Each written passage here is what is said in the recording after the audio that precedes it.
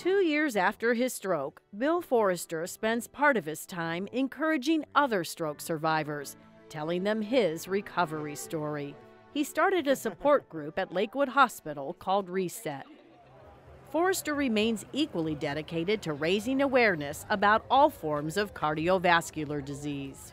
This is my cause in my life now. The main risk factors for stroke include the same things that put people at risk for heart attacks. These include smoking, or having diabetes, high cholesterol, or high blood pressure. Controlling high blood pressure can reduce people's risks by about a third. Good afternoon, Bill. How are you doing today? Bill Forrester did not have any of the typical risk factors and had always led a healthy lifestyle.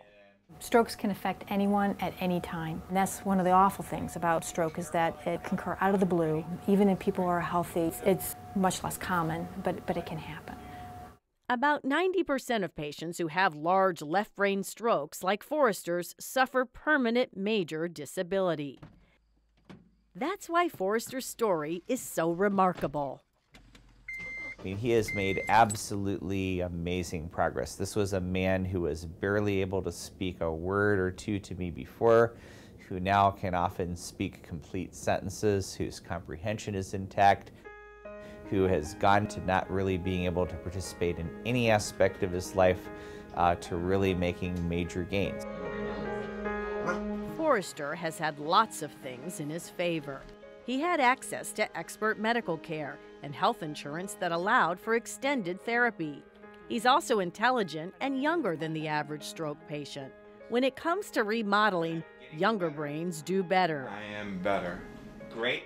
The most important thing Forrester has on his side is relentless determination and ongoing support from his family. Thank you for everything. Everything.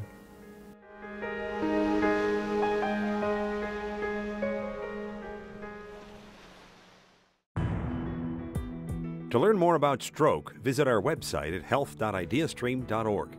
Watch web-exclusive videos on stroke prevention and follow doctors into the operating room to watch brain surgery from start to finish. Plus, view special content provided by our partner, Net Wellness, a consumer health website offered as a public service from Case Western Reserve University, The Ohio State University, and the University of Cincinnati. Go to health.ideastream.org to watch, listen, and link to stories, programs, and information, and share your story if you or your family has been affected by stroke.